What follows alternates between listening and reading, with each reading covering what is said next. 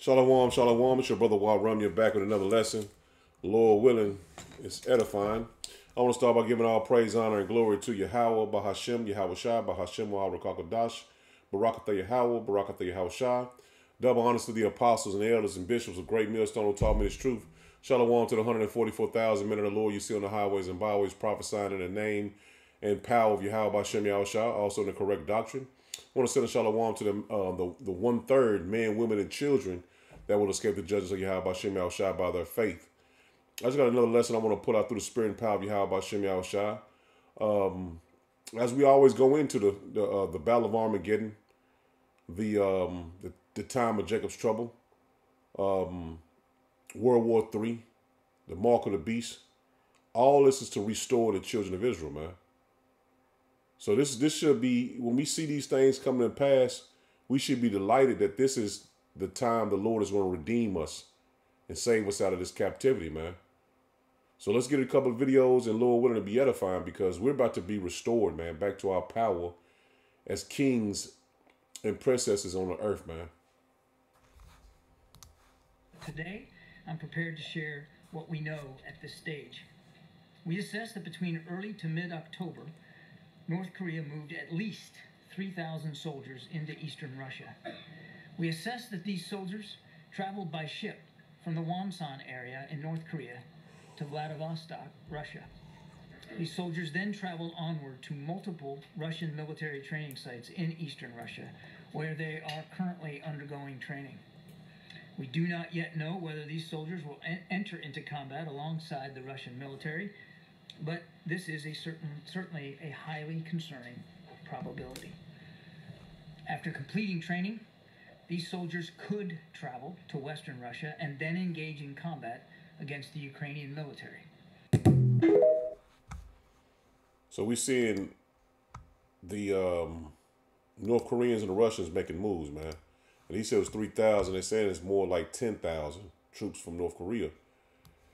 And these troops may be being trained in Russia to go back to Korea and to attack South Korea, man. Because those nations haven't fought any wars in a long time, man. It's been many, many years. But Russia, I mean, I know Russia, but North Korea and South Korea really are still at war.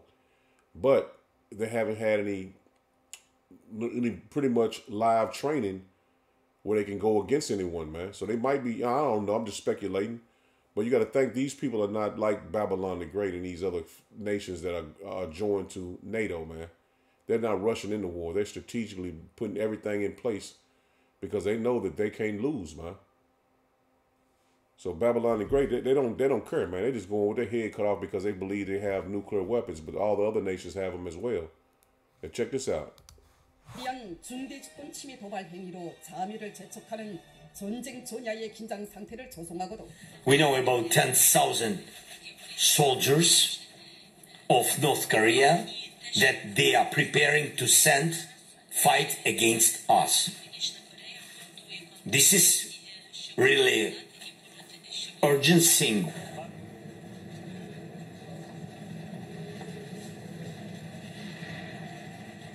В розмові з Дональдом Трампом я йому сказав, у нас виходить так. Який же вихід? Або у України буде ядерна зброя, і тоді це для нас захист. Або ми повинні мати якийсь альянс.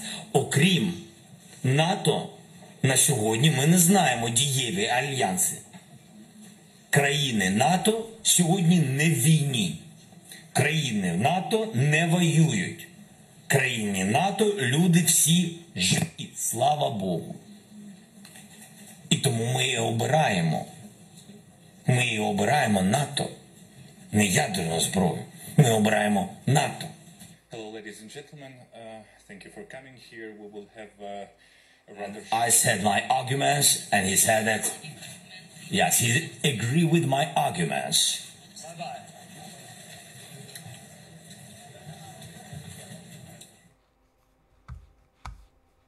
Now, he thinks Donald Trump is going to help him, man. Now, you can pause and read that, but this is the training that the North Koreans are going into, man. And like I said, this is all to get us back in power, man. They're fighting a world war to get the children of Israel back in power, man. And you're seeing the North Koreans come into Russia, man. They're being positioned and put in place in training facilities or whatever they're doing. But this is all for us, man. This is all for us to get the kingdom of heaven and to be back in power, man. And I miss these little headlines. As you see, Saudi Arabia, this is when what's his name? Blinken went to Saudi Arabia. You notice the flag, the American flag, is not behind them, man. So they're not showing any respect for Babylon the Great anymore, man. So Saudi Arabia, they said he skipped out on the BRICS meeting to meet with Blinken, man. The secretary, I think it's Secretary of State, if I'm not mistaken. But you see, he noticed no flag. The American flag is gone, man. They have no respect for Babylon the Great anymore, man. They're losing their power, man. This is a headline with some BRICS news. It says Russia's President Putin says Iran has become a full-fledged member of the BRICS. And see, this is what America has been trying to not get them to be joined to, man, because it's going to be military agreements as well as financial agreements with these countries, man. And it's basically phasing out the American dollar. Right here you see, and this is all on X, this is a U.S. Civil Defense News. U.S. and Israel ready to strike Iran. See, they're going to strike them together, man. It says, in a massive joint operation that will expand the wars into one major regional war. And this is what's going to be the end of all, man. It says, instead of slowly down arming shipments to Tel Aviv, the U.S. has massively increased arms shipments. World War III is about to kick off. And there's no turning back from it, man. So they're going to strike them, but they're trying to do it in a way that they don't get the full force of Iran returning back on them, man. You see, Russia will not tolerate NATO's mistake this time. See that? These nations are ready to fight, man. They said they're not gonna let them make any more mistakes, man, in pushing their red line back. It says entry into Ukraine means World War III. So there you have it, man. This is all for the children of Israel, man. The Lord has blessed us to understand what times we're in and what's going to happen in the earth. Civil Defense News, Iran claims they have weapons more powerful than nuclear weapons. And man, ain't no telling what they got, man. See, these nations are not afraid anymore because they have the same capable weapons that Babylon the Great has, man. And Russia has more nukes than they do. Check this out. The entire Israeli package was based upon Iranian defenses defined by S-300 type capabilities. S-300 is a Russian surface-to-air missile. The Russians just provided the Iranians with a significant number of S-400s. Together with sophisticated electronic warfare packages going to jam the Israelis as they come in. Backed up by Su-35 fighters. Now, here's the thing. How many Iranians have been trained on the operation of the S-400? I'll give you a quick hint. None. Who's operating the S-400 on Iranian soil? I'll give you another hint. The Russians. Who's flying the S-35s? Not Iranian pilots. Russians. So now Israel, to attack Iran, is going to have to go head-to-head with Russia. You think Israel wants to do that? You think Israel's ready to do that? Do you think the United States is willing to let them do that? Now, what is Israel going to bomb? Are they going to bomb the nuclear site? That's the end of Israel. Israel disappears that quick. You understand, the first Israeli bomb that drops on Iran, over 500 missiles will immediately be fired. These are solid rocket fuel missiles. You can immediately reload, fire 500 more within 15 minutes. That's 1,000 missiles impacting every strategic site in Israel within 30 minutes of the first Israeli bomb dropping. The Israeli airplane won't even be halfway home before his entire country is destroyed. That's going through the mind of Benjamin Netanyahu. You want to know why he didn't order the attack? Because he can't order the attack. He's got nothing to attack with. Iran holds all the cards.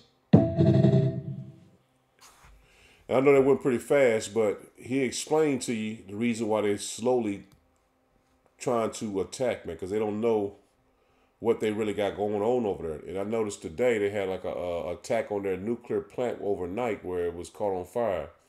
But I'm gonna see if I can kind of slow it down. But he's basically telling you if they shoot the missiles over there, they're ready to shoot all theirs back 530 minutes. Let me go through it one more time. Let me let him play it one more time.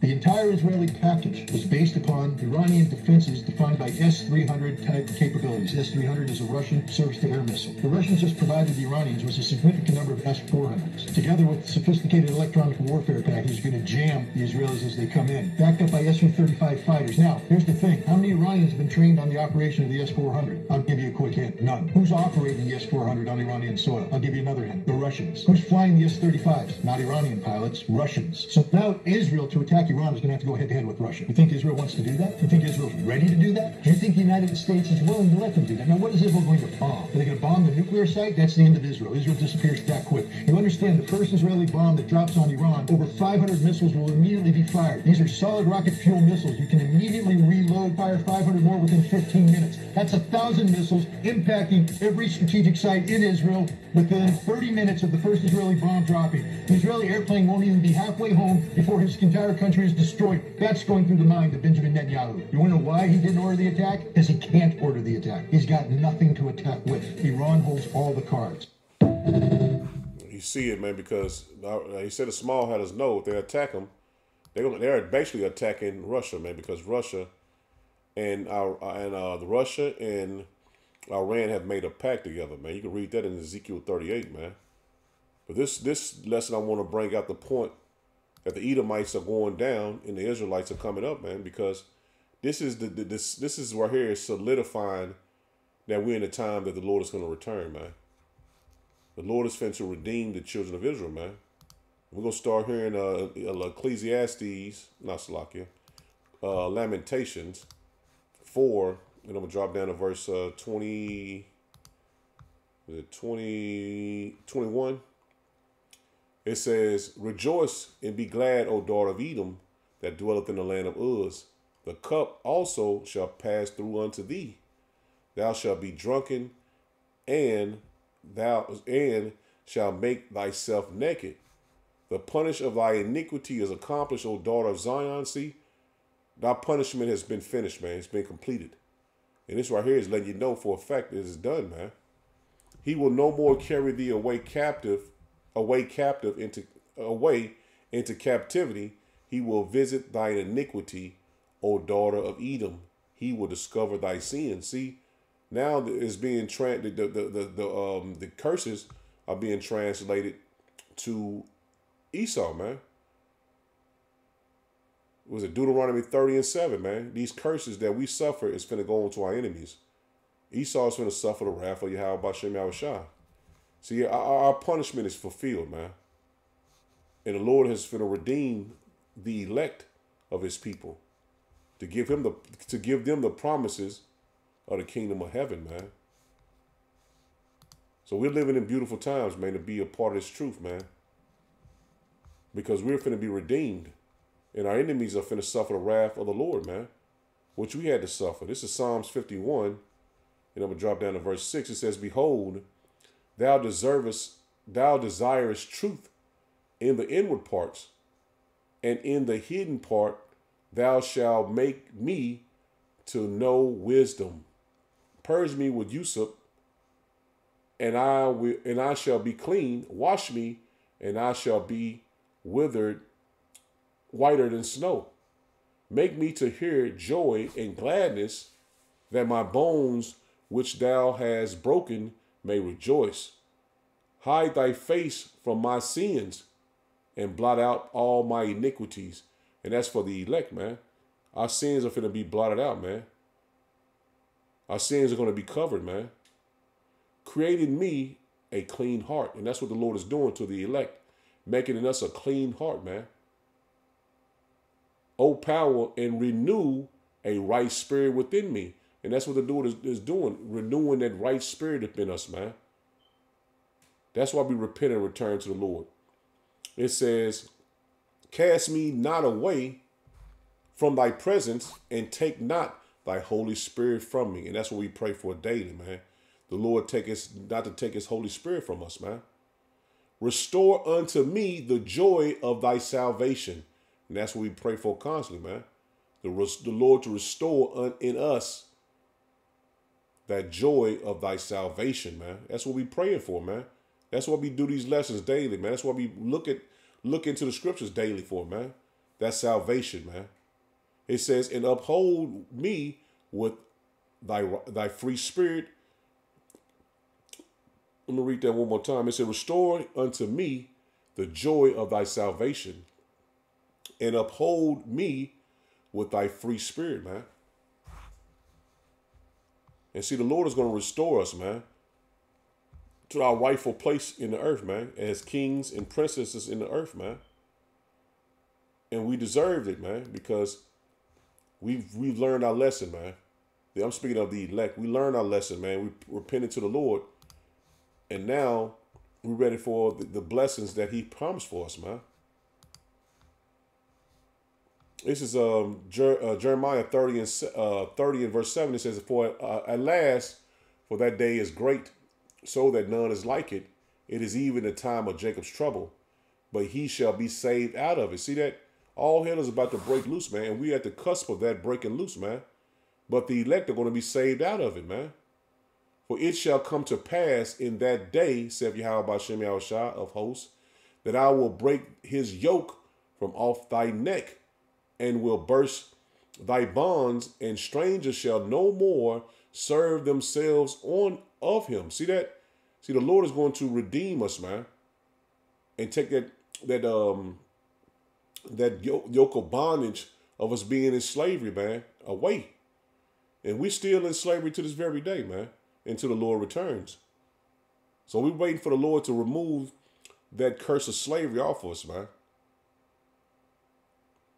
That's what we're patiently waiting for. Verse 9, it says, but they shall serve Yahweh B'Shem Yahushua their power in David their king, whom I will raise up unto them. And see, these prophecies are a blessing to us, because we're seeing them coming to pass, man.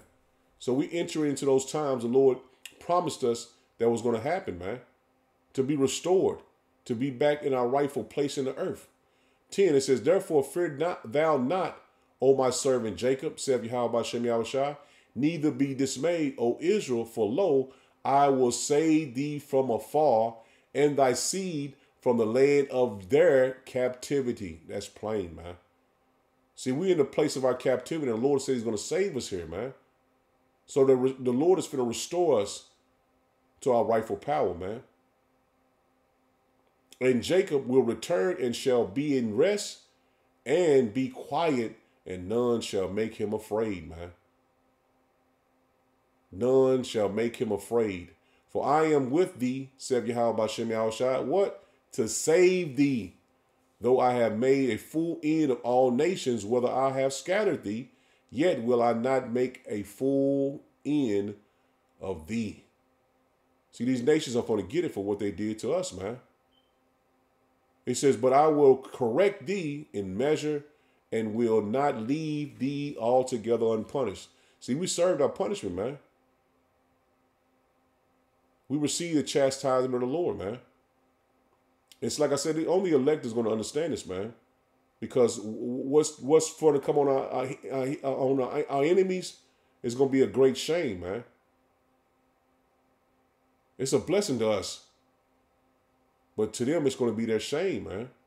12, it says, for thus say Yahweh B'Shem Yahushua, thy bruise is incurable, and thy wound is grievous.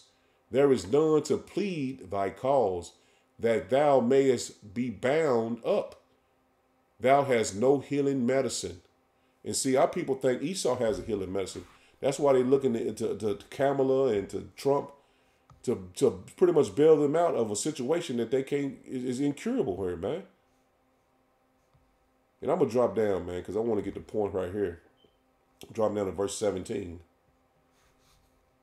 It says, for I will restore health unto thee, and I will heal thee of thy wounds, saith Yahweh B'Shem Yahushua, because they call thee an outcast, saying, this is Zion, whom no man seeketh after. And that's us, man. The Lord said we won't be redeemed here, and that was the truth, man. He told us, and it hasn't happened. He was saving us for him. See, we had to go through all the punishments or the curses that was put upon us, man. That's why the Lord said no man will redeem you. And we are Zion that no man seeketh after. No one is seeking after the children of Israel, man. you blacks, Hispanic, and Native Americans. No one is seeking your help. No one is asking, how are you doing, man? They're seeking our destruction. Verse 18, it says, Thus saith Yahweh B'Shem Yahushua, Behold, I will bring again the captivity of Jacob's tents, and have mercy on his dwelling places. And see, this is the Lord is going to do this, man, because the Lord is our power, man. He is going to have mercy on us. He says, And the cities shall be builded up, her own heap, and the palace shall remain after the manner thereof, and out of them shall proceed thanksgiving, and the voice of them that make merry. And I will multiply them, and they shall not be few. See that? We're going to be multiplied, man. That's how we know we're going to have multiple wives, man. The scripture tell you in Isaiah 4:1, you're going to have many women, man. 7, it says 7, but 7 is the number of completion, man. It says, I will also glorify them, and they shall not be small, man. So we have to have many wives to bring forth these children, man. Their children also shall be as aforetime, and their congregation shall be established before me, and I will punish all that oppress them. See that? The Lord is going to punish all that oppress us, man. So the heathens are going to be destroyed, man. They're going to be broken down and punished, man. And their nobles shall be of themselves, and their governor shall proceed from the midst of them, and I will cause him to draw near, and he shall approach unto me. For who is this that engaged his heart to approach unto me, says Yahweh B'Shem Yahushua. And ye shall be my people, and I will be your power. See that the Lord is going to be our power once again, man. And every nation is going to know this, man. The Lord is on our side. Every nation is soon going to know that Yahweh B'Shem Yahushua is with the children of Israel, man. And no harm is going to touch us. This is Jeremiah 29 in verse 10. It says, For thus saith Yahweh B'Shem Yahushua, that after 70 years be accomplished at Babylon, I will visit you. And the completion, like I said, 70 means completion, man. A complete number of years, and the Lord is going to redeem us here from Babylon the Great, man. And I know this is speaking about in the ancient world, but it's speaking about us now as well, because we're in Babylon the Great, man, the daughter of Babylon. It says, I will visit you and perform my good word toward you in causing you to return to this place. For I know the thoughts that I think toward you, saith Yahweh B'Shem Yahushua, thoughts of peace and not of evil. See that?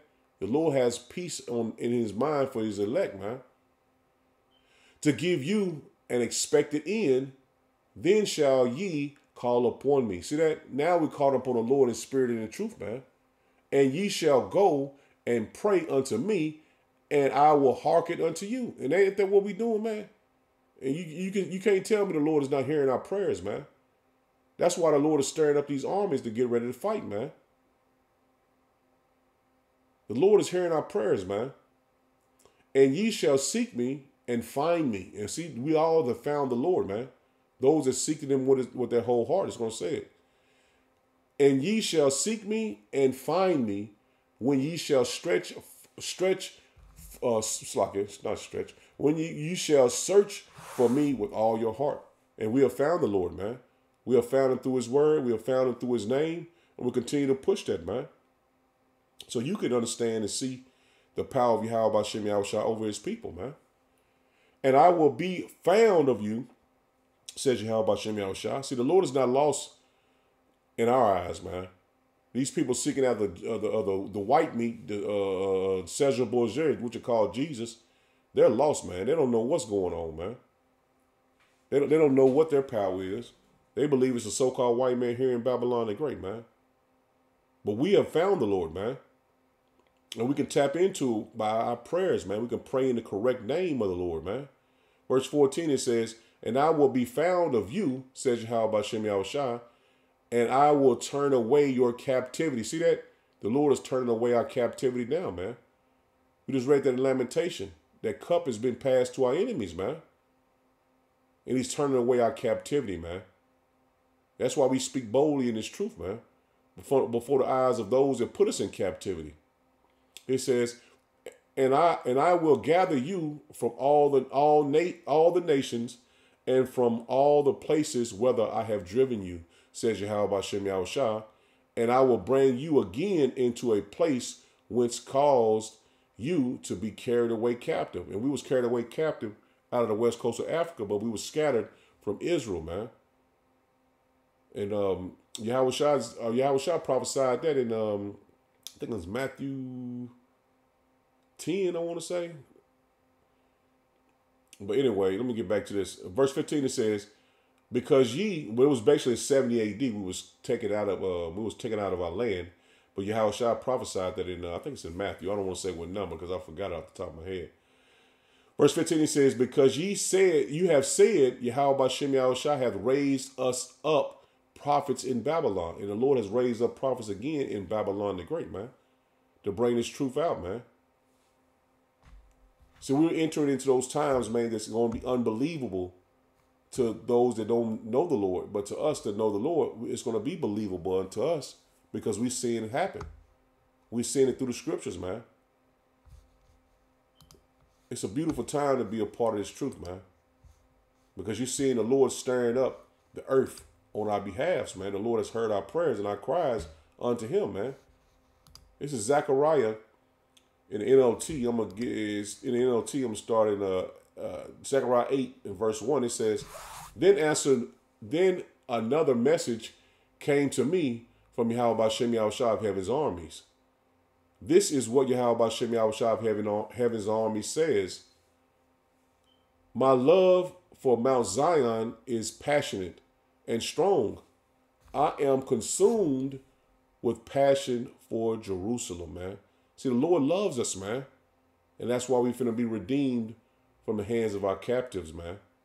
It says, and now Yahweh Bashem Yahushua says, I am returning to Mount Zion, and I will live in Jerusalem. See that? The Lord is living in us, man.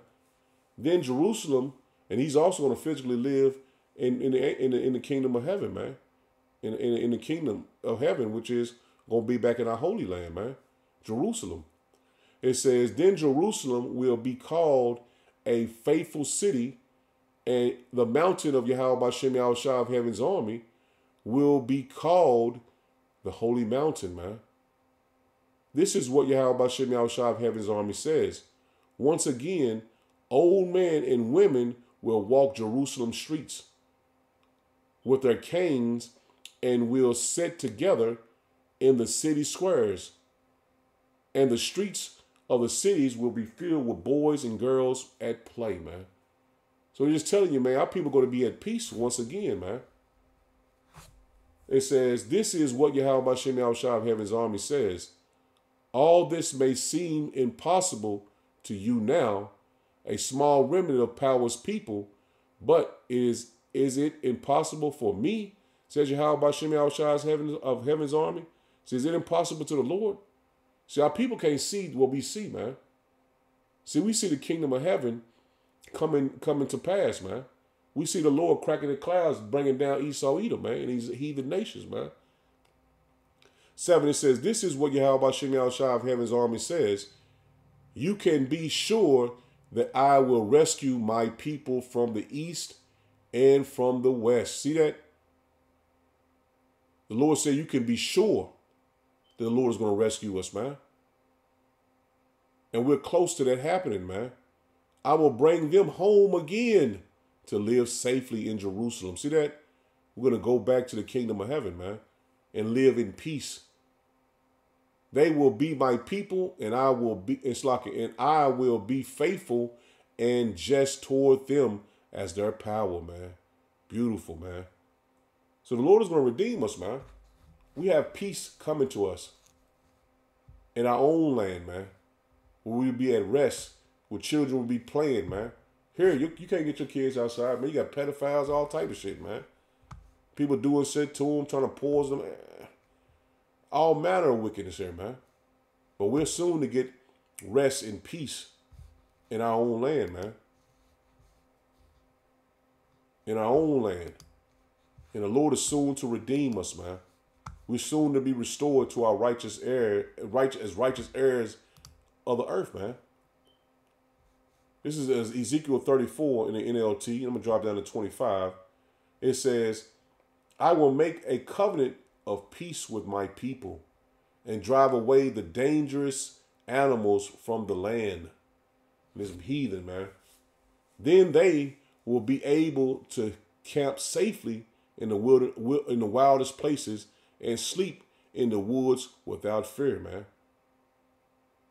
I will bless my people and their homes around my holy hill. And I will, and in the proper season, I will send the showers they need, man. There will be showers of blessing. And that's what's going to happen to us, man. We're going to be showered with blessings, man. So don't get upset about this World War III coming, man. Your family not getting right with the Lord and they're going to be destroyed. Don't be upset with that, man. This is what you have to be at peace with. Because the Lord is meant for you to understand and get this truth, man. And then for them to get it on the other side, man. The orchards and fields of my people will yield bumper crops, and everyone will live in safety. See that? We're waiting to be in peace, man, in safety. When I have broken their chains of slavery and rescued them from those who enslaved them. See that? We're going to be rescued from those that enslaved us, man. It says, then they will know that I am Yahweh Bashem Yahushua. See that? The Lord is going to crack the clouds of those chariots, man. And everyone is going to be soon to know that the blacks, Hispanic, and Native Americans are the true children of Israel, man. They will no longer be prey for other nations, and wild animals will no longer devour them. They will live in safety, and no one will frighten them. And that's what's going to happen, man. The Lord is going to redeem us, man. And no one is going to be against us, man. No one is going to be against us, man. We're going to truly be in peace in the name and power of Yahweh Bashem Yahushua, man. This is Acts 1, and I'm going to start at verse 4. It says, and being assembled together with them, commanded them that they should not depart from Jerusalem, but wait for the promise of the Father, which saith, ye have heard of me, for John truly baptized with water, but ye shall be baptized with the Holy Spirit not many days hence. And see, that's what happened, man. We had to stay here in Babylon the Great before so we can receive the Holy Spirit. That's the prophesied word, man. And we received that. We received the power from on high before we was able to be rescued, man. So the Lord had a process for us to see the mistakes we made, the punishments we had to receive for the sins we've committed. Now we've transitioned in the time of the Lord redeeming us, man. But it was all a process, man. The scripture tell you, what's it, Psalms, I want to say Psalms 25, 125. As it's being like, let me see if I can find that, man. Damn, man. Let me see if I can find it. I think it's Psalms 125. Psalms 125. Salaki, let me get this scripture real quick, because the Lord says it's going to be like a dream. I think it's Psalms 125. Let me see. No, that ain't it.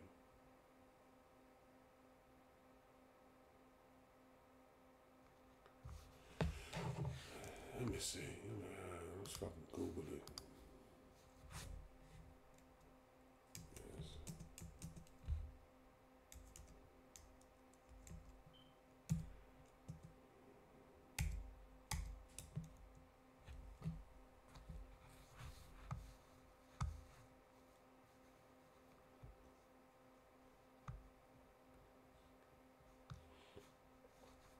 Let's see. That ain't it. It's Psalms 25.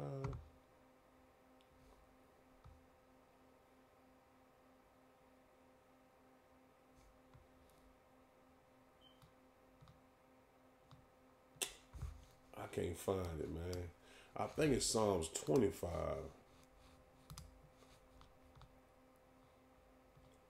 If I can't find it here, man, I put it in the comment section.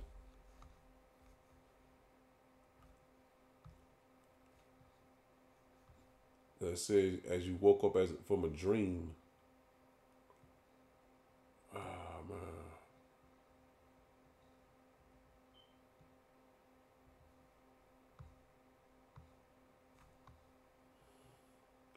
It's gonna be. It's the scriptures say it's gonna be like we was in a dream. All this happening. It's gonna be like a dream, man. I can't find that scripture.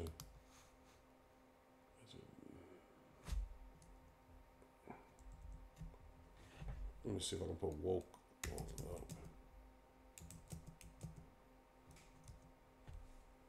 No, I'm still saying the same thing. 73.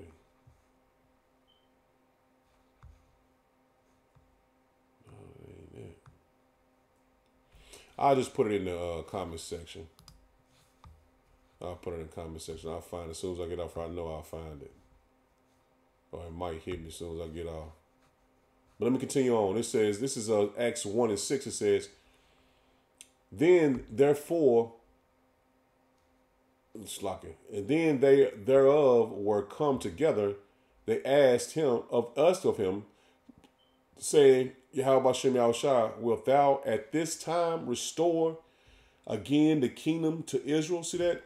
So they asked him when the Lord was basically resurrected. They asked him, will he restore the kingdom of heaven at that time, man? And see, like I said, we had to go through all this for us to receive this Holy Spirit, receive the judgment and the punishments of the curses of Deuteronomy, and the Lord returning back to us, and him being resurrected. And they thought at that time they was going to be restored. But now we know we're going to be restored in this time, man, at the end of Esau's world. It says, and he said unto them, it is not for you to know the times or the season which the Father hath put in his own power. See that? The Heavenly Father had this already placed in his time, man. But ye shall receive power after that the Holy Spirit is come upon you. See that? And the Holy Spirit is coming upon us, man. And we're going to receive spiritual powers very soon as well, man. And ye shall be witnesses unto me, both in Jerusalem and in all Judea and in Samaria and unto the uttermost parts of the earth. And that's the reason why we're on the west coast of the world, man. This word and this gospel had to be preached everywhere. And we had to be raised up to preach his word everywhere, man. Because the scripture tell you that this word goes out and the end shall come, or roughly paraphrasing the scripture. So it was a whole process the Lord, man, put right in front of our faces, man. We seen the process, man. Now we entering into the time the Lord is going to redeem us, man. Verse 9, it says, and when he had heard, and when he had spake these things, while they beheld, he was taken up, and a cloud received him out of their sight. And while they looked steadfast toward heaven as he went up, behold, two men stood by them in white apparel, which also said, ye men of Galilee, why stand ye gazing up into heaven? The same Yahushua, which is taken up from you into heaven, shall so come in like manner as ye have seen him go up into heaven. So we know he was taken up in a cloud, which is Psalms 104, 68, or 104 and 4. 104 and 4 told you the angels, those chariots are clouds. So we know he was taken up in a so-called UFO, man, a chariot. And he's going to come back in the same manner, man. See, the Lord has blessed us to understand all these things now, man. And we can see them plainly. This is Revelations 1 in verse 7. It says, behold, he cometh with clouds. See that? The angels just told them the same way he came, was the same way he was taken up, is the same way he's going to come back. Behold, he cometh with clouds, and every eye shall see him, and they also which pierced him, and all kindreds of the earth shall wail because of him. Even so, amen. I am Alpha and Omega, the beginning and the ending. See that? The beginning and the ending, says Yahweh Bashem Yahushua, which is and which was and which is to come, the Almighty, man. And see, the Lord gave us, he gave us a clues of when he was going to return, man. He didn't actually know when, but he gave us clues to look for. So we'll know when he was going to return, man. And we see him, man. And it's a blessing. Like I said, it's a blessing to see him, man, because so many people out here blind, man, don't have a clue what's going on, man. Not knowing World War III is the linchpin for us getting the kingdom of heaven, man. These armies and these nations being placed in positions to fight is the linchpin of us getting the kingdom of heaven, man. This is 2 Esdras 6 and verse 7. It says, then answered I and said, what shall be the parting asunder of the times? Or when shall be the end of the first and the beginning of it that followeth? And he said unto me, from Abraham unto Isaac, when Jacob and Esau were born of him, Jacob's hand held first the heel of Esau. For Esau is the end of the world, and Jacob is the beginning of it that followeth. See that? Jacob is the world beginning after the one Esau, after Esau's falls, man. So all these nations are being put together for Esau's fall, man. For the end of Esau's world and for ours to be brung in, man. For the children of Israel to be restored, man. It's a plain movie, man, to the elect, man. We see it clear as day. There's nothing hidden from us now, man. We understand it. We understand who Esau is. We understand our forefathers. We understand what times we're in, man. It is not hidden from us. So I'm going to end it there. Lord, when us edifying. Shalom. Shalom.